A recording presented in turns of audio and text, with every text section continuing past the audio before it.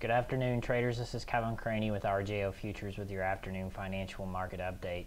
Markets trading mixed on the day and rallying a little bit here at the end of the day. Really, we get a mixed picture on economic data coming out of the United States today.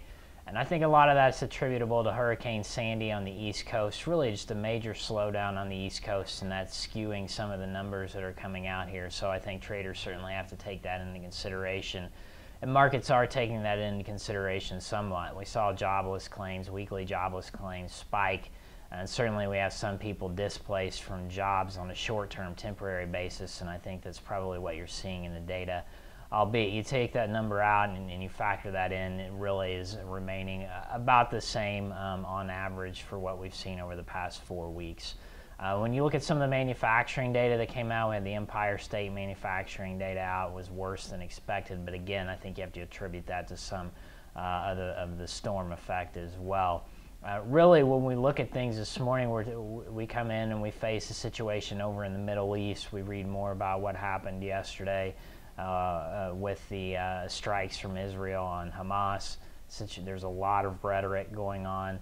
And so that's something that I think traders are paying close attention to. If that situation would heat up more and escalate more, I think you may see more money come off of the equity side and push back into the treasury side. We saw those treasuries butt up against those highs yesterday, meeting some resistance levels, having a tough time breaking through, getting some momentum to break through.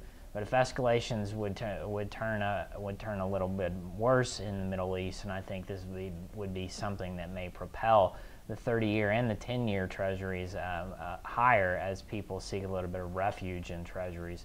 You probably see a little bit of benefit in the dollar as well, as it'd be more of a risk-off environment until we understand exactly what might happen in that particular region. In Europe, again, we have finance ministers who are meeting over Greece, whether there would be additional aid for Greece, and that's always a concern at this particular point in time.